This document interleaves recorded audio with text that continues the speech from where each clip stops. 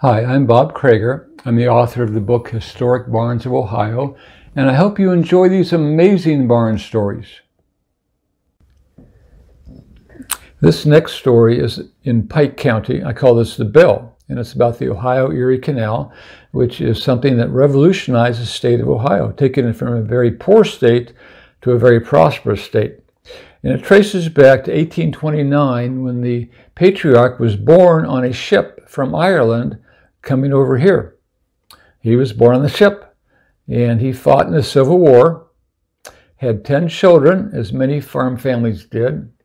I met Howard, who was the 5th generation, and I met Randy, who was the 6th generation, when I visited several years ago. Well, the family that started the farm about 1830, when the canal came through, eventually sold it to this particular McClay family. So their heritage doesn't trace back all the way to 1830. However, the state road that goes right by the barns is State Road 104, and that's where the canal was.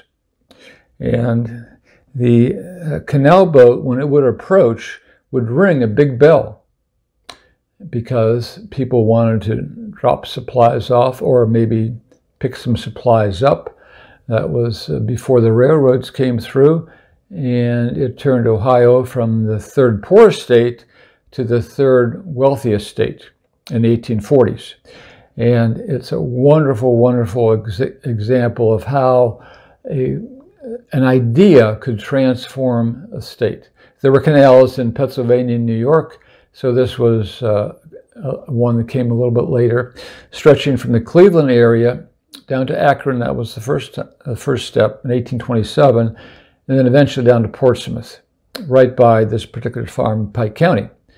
And the owners gave me some wood for the barn, and just like this particular painting, which is in Hocking County, that I drove by in 2018 when it was really falling apart, but couldn't get to it because it was surrounded by weeds. Saw it 3 years later, 2021, and it had collapsed. But I was able to get to it, found that it's very old, timber frame, hand hewn, probably built Civil War or earlier, and framed in wood from this barn. And that's why I do this project. Same thing with the Pike County barn.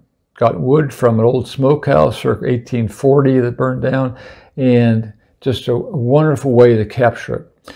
Well, if you look in the book, you'll see Howard, or at least Howard's hands, holding the bell that was on this particular boat. And this canal was one of the most amazing things ever built in Ohio. It stretched all the way from Cleveland to Portsmouth. It had 14 aqueducts, 203 culverts, 146 lift locks. It was an amazing engineering feat. Many immigrants lost their lives. They would have taken the ship over based on working for 4 or 5 years or whatever as a way of payment for their passage over to America. And it cost $8 million.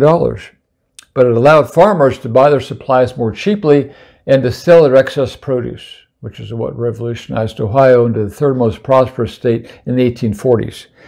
And the last section was all the way down to Portsmouth. It wasn't very long. It cost $10,000 in 1887. And strangely, only one boat went down it all the way. But it did revolutionize Ohio, and it's one of the most important stories in Ohio. And I'm very glad that I got a chance to meet the people whose patriarchs farmed in this area.